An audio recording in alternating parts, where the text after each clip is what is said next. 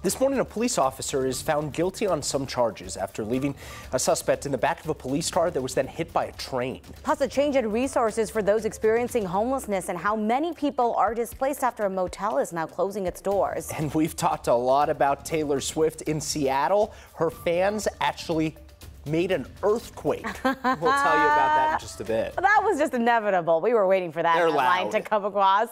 Hey, we're going to get to all those stories in just a few minutes, but first taking a live look out over Boulder as we start off your Saturday morning. And thank you for sharing a part of your weekend along with us, Anusha and Mark, back together. It's been just a beautiful couple of days. Yes. And now we're finally back. In summer breaks, there's summer vacations. I know, seriously. I feel like every other week there's one of us that's at a wedding or on vacation with our families. It's very true. It's very true. You had a well-deserved break. Yes. You as well. Yeah, thank you. Thank you. And let's head over to Greg as well, because gearing up for another hot day is what it sounds like. Yeah, another hot day with showers and storms, Anusha and Mark. On top of that, we have another air quality alert in effect, not only for us here along the Front Range, but also into the high country. Let's take a look at what we have going on right now. There's that air quality alert that we have in effect up until 4 o'clock along the urban corridor. That's that ozone action day that I have talked about before. Additionally, up in the high country, we have wildfire smoke that's causing air quality problems for Gunnison County, so any sensitive groups should remain indoors. 65 degrees in Denver, 54 degrees in Lyman, middle to upper 50s right now as you're getting out towards the north and east in Greeley and pushing up towards Sterling as well. When it's all said and done, our high temperature for today, 93 degrees, increasing clouds this afternoon as we await those showers and storm chances. But for right now, we're dealing with nothing but clear skies, a nice start to our morning. If you're looking to get outside, I'd say the first half of the day is the time to do so, because here come those clouds through the afternoon and even into the evening hours. And some of these showers and storms could pack a punch, especially towards the north and east. You see these showers and storms just exploding onto the scene for Sterling, Fort Morgan, and pushing out towards Akron as well. Heavy downpours, gusty winds, and large hail all in the mix for us there. Here's what we need to know moving forward. Hot again today. High temperatures in the lower 90s for us with those isolated storm chances both today and tomorrow. But we are cooling off for next week. Details on that coming up in my full forecast.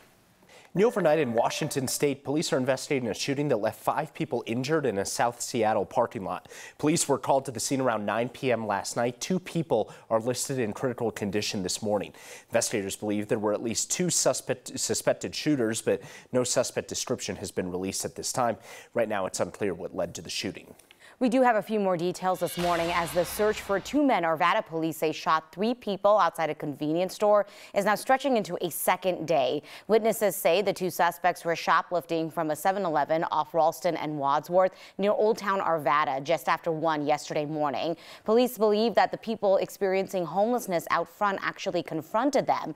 It's not clear what happened next, but police say that there was some kind of altercation. The 2 suspects got in a car, stopped in front of the victims, and then fired 7 times, hitting 3 people. Police say all 3 should be okay. They are still looking for the 2 men and their car, an older model white 4-door sedan with no front license plate. They say the car does have a brown scrape on the driver's side door and front bumper damage. I want to tell you about a senior alert out this morning for a man named Howard Bruin. Police say Bruin was last seen at noon on Kendall Street in Arvada, right near 80th Avenue and Lake Arbor. They think he might have gotten on a bus. They don't know where he is at this point. Police say he was wearing gray jeans, gray sweatpants, and no socks, but did not have shoes, I should say. Bruin is 6 feet tall, 140 pounds. They say he has some kind of cognitive impairment. If you have any information, you're asked to call Arvada police. We do have an update for you this morning as well regarding the trial against an officer who placed a woman in a police car before a freight train crashed into it. The officer has now been found guilty of 2 charges, both of them misdemeanors. Officer Jordan Stanky of Fort Lupton was found not guilty on the felony charge. Last September, the woman in the police car, Yereni Rios, did survive the impact from that train, but she is still struggling with her injuries. The judge in Greeley found Officer Stanky guilty of reckless endangerment and reckless 3rd-degree assault. The judge found Stanky not guilty of the felony charge of reckless attempts of manslaughter, saying she didn't knowingly intend to harm the victim. Rios's attorney says that she is pleased with the verdict. Absolutely, she respects how the judge's thought process, and she was online for the issuing of the verdict and the judge's record, and she absolutely respected how the judge was very thoughtful about how he thought about the case. Justice to her certainly meant the officer being convicted of a criminal offense.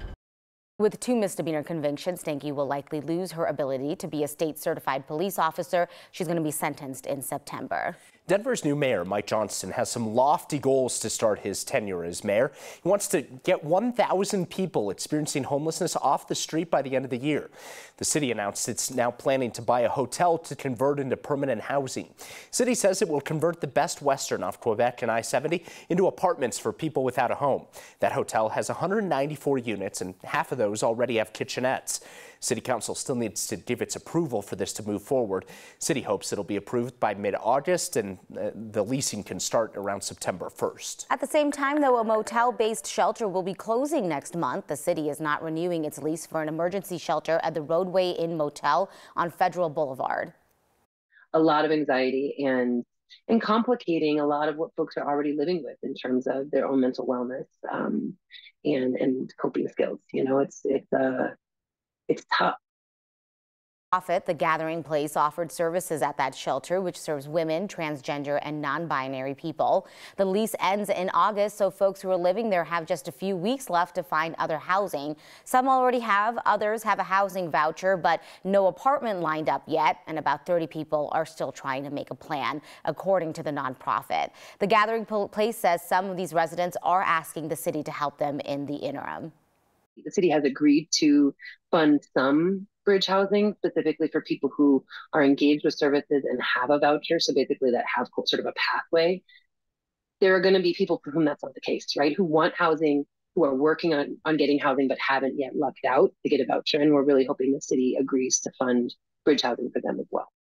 People living in that shelter have until August 24th to move out. Denver's Department of Housing Stability says most people living there either have housing or some kind of option identified, and they are working with partners to help rehouse guests. Time is running out for Xcel and its workers to strike a deal. If they don't, hundreds of power crews could go on strike. Workers want higher raises, an end to mandatory on-call shifts, and guarantees for workers at coal power plants to have slated for closure. Xcel proposed a 13% wage increase. Workers say that's not enough to keep up with Colorado's cost of living. The union's contract ends tomorrow. Former President Donald Trump is attempting to reverse court rulings in 2 cases that involve him. He filed a notice yesterday appealing a ruling that prevented him from moving his New York criminal case involving hush money payments to federal court. And earlier this month, the judge denied his request to move the state case to federal court after finding the alleged criminal conduct was not related to his role as president. Trump has pleaded not guilty to 34 counts of falsifying business records to conceal the reimbursement of hush money payments made to adult film actress Stormy Daniels. He is set to go to trial in March of 2024.